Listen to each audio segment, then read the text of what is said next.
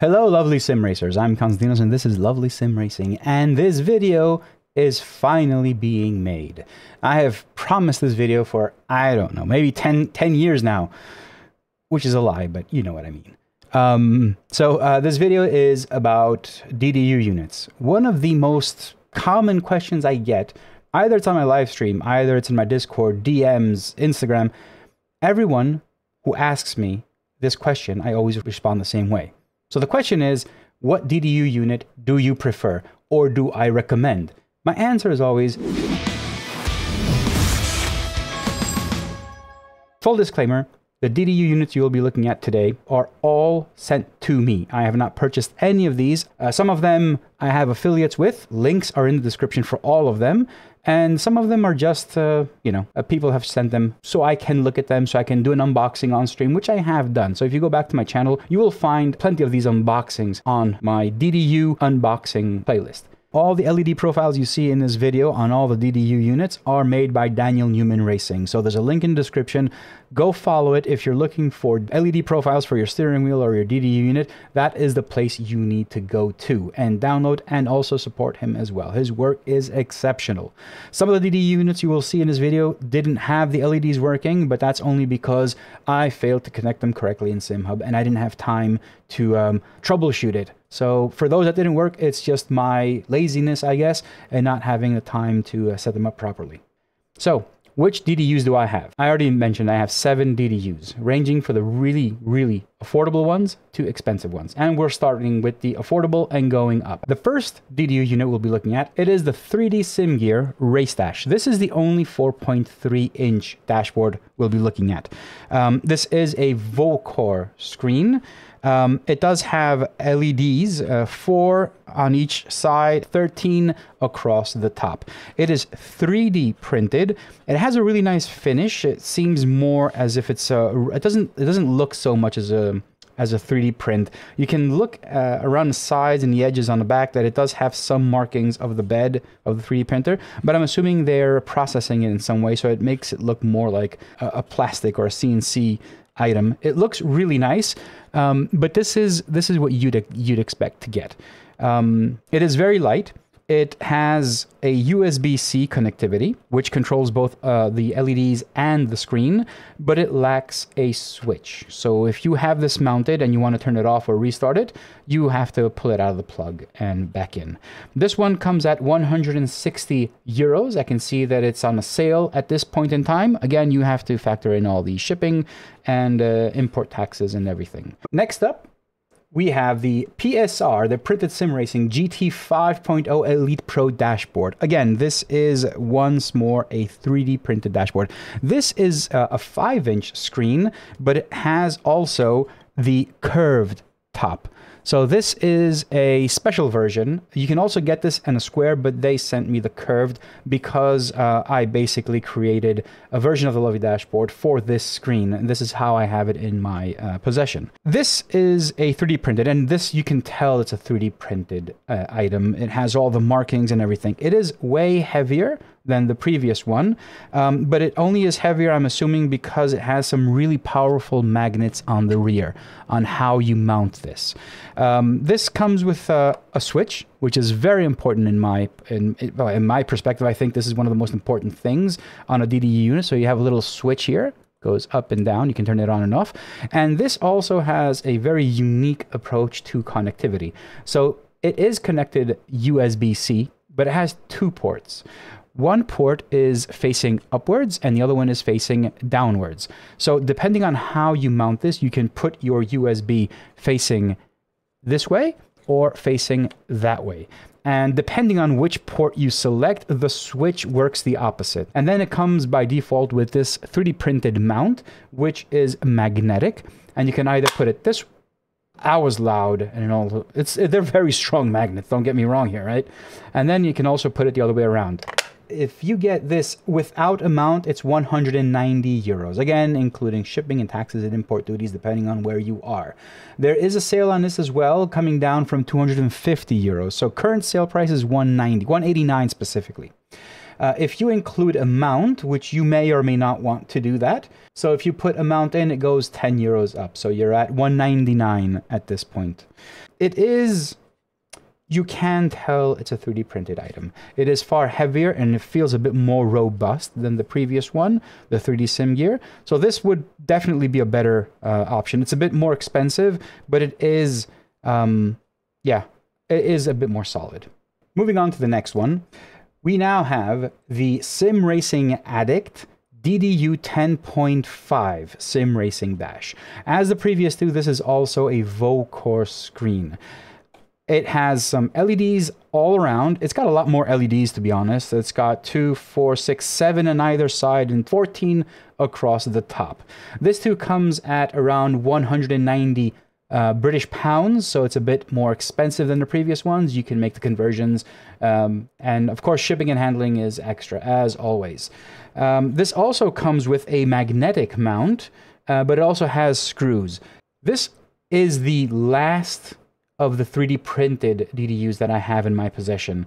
This one is better than the previous ones because I don't know, it feels a lot better, and the quality of the print overall reminds me of carbon fiber, especially on the lip in the front, but on the sides you can literally see the nozzle printing and everything, and even on the back side.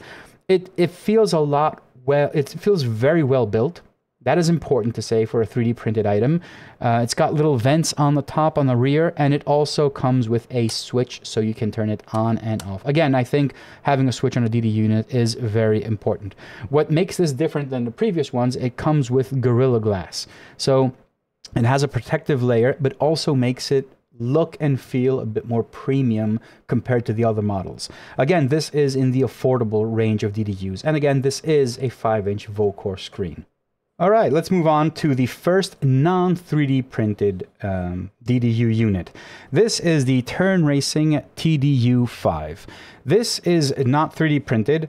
It's not aluminum. It is a composite material, but it looks and feels a lot like carbon fiber. It is rather light compared to what you get inside with all the mounts and everything. So this, as the other units, has a single USB connection. What I really love about the TDU-5, it has 3 mounting points, and they are all compatible with tripod mounts.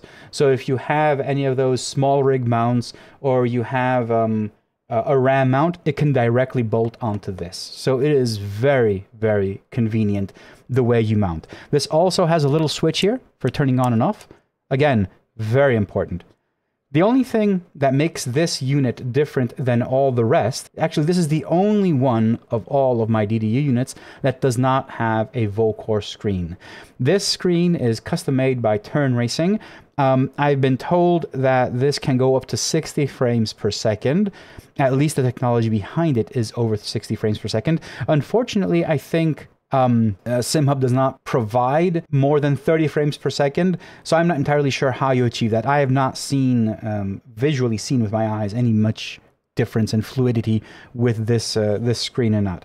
But again, it is a new technology, it's their own, and you can see in the pictures as well that the colors are slightly different. They're not matching the rest of the Vocore series, so it is a unique product. So this one is made in the US, by Turn Racing. There are 3 LEDs on either side and 14 across the top. This one comes at 212 euros. Again, no shipping and handling included in the price. You need to take into account the conversion because I think these things ship from the US. So it's a bit different for Europe. You need to take that into account and make sure that when you're purchasing it, you have reviewed where it's shipping from. That goes for all of the units as well, not just this one. Moving on from the 3D printed and composite material DDUs, we're going to the aluminum. And the first one we're going to look at, so this is the SimDash Cosworth style 5-inch Vocore display. It's aluminum all around. This one also comes with a little switch to turn it on and off, a single USB-C, and mounts to fit it on any mount you need to fit it on. It has 4 LEDs on either side and 8 across the top. Again, the screen is a Vocore 5-inch screen. It is really well built. This is the only velvety aluminum DDU unit that I have. I don't know if you guys can see it in the pictures, but it really does have this velvet feeling. It's very smooth and very soft to it. It's weird. It's aluminum. It is CNC, but it also is, it's got that nice soft touch to it. So this comes at 290 euros. Jamie does not have a website yet, so if you do want to purchase any of these, or if you want to look at them, you have to go to his Facebook page, SimDash. I'll put a link in the description, and you just contact him via DMs. He did promise he's coming out with a website. I've not seen it yet. I have not followed up with him, but if you do want to purchase this, you will need to take into account shipping and handling. These ship from Portugal, and the only way to basically get in contact with him is DMs through Facebook. All right, next up, we have the Simutech SDU3. Again, this is an aluminum CNC DDU unit. This is slightly higher. Again, prices are really close at this point. This also goes for 290, but British pounds, so it might be just a bit slightly more expensive than the SimDash. This DDU unit comes with a whole bunch of LEDs, as you can see. So you got your 3, you got 14 on top, and you have also these extra 3 on either lower side. All of these are controlled through SimHub, obviously. This also has a single USB connection in the back and 2 simple mounting holes. And of course, it's got these little nice vents on the back. For its price point, is lacking one important thing. It does not have a switch. Again, everything is aluminum, really nice, really extremely well built. The Gorilla Glass is perfectly fit. It's got its own heft, and it's really nice. So yeah, overall, this is what you'd expect to get at that price point. And finally, we're moving on to the high-end DDUs. So the last DDU that I have to show is the Asher Racing dashboard. This is the 5-inch Vocore display. It's got 3 and 15 on top and 3 on the other side. This is, I have to say, this is the most well-built DDU unit that I have. Of course, this is a high-end model. So this costs 430 euros. You again need to add shipping and handling and taxes and customs and whatever you may need, but this basically has everything that you need. It is a 5-inch Vocore. It's got all the LEDs. It's got a single USB-C output, all its mounting, and it also has a switch on the back, which for me, again, it is very important.